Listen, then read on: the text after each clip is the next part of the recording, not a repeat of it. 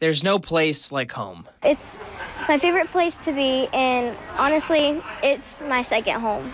Like so many homes, on October 10th, 2018, Edgewater Gymnastics in Southport was gutted. Oh my God!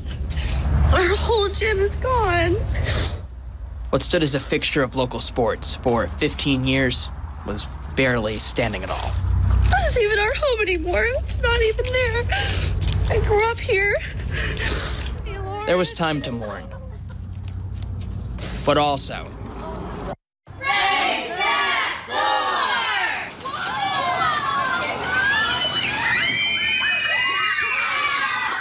365 days to rebuild.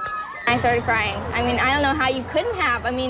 Just such an amazing moment showing that we persevered, we didn't stop trying. Edgewater celebrates its grand reopening on the anniversary of Hurricane Michael. Familiar faces got a sneak peek.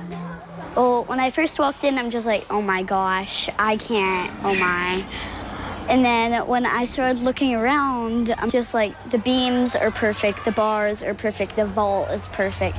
It's just such a special moment because to hear them, their voices and their emotion and their happiness, and it's been such a long, long year. Do you love it? Yeah! This is way more than I ever dreamed it would be.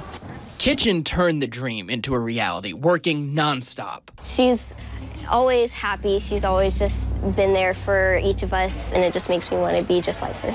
I love being with her 24/7. Pam is my hero. The inspiration traveled across state lines. So many people put this together, from the people across the entire country sending us money, sending us gifts, sending us equipment. Now they're one family under one roof. This whole year, we pretty much have been separated, but today, we're all together again.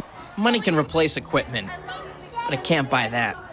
It's not the place that we go to make Edgewater Edgewater. It's the people that come here that make it Edgewater. Joel Sebastianelli, Local 18 Sports.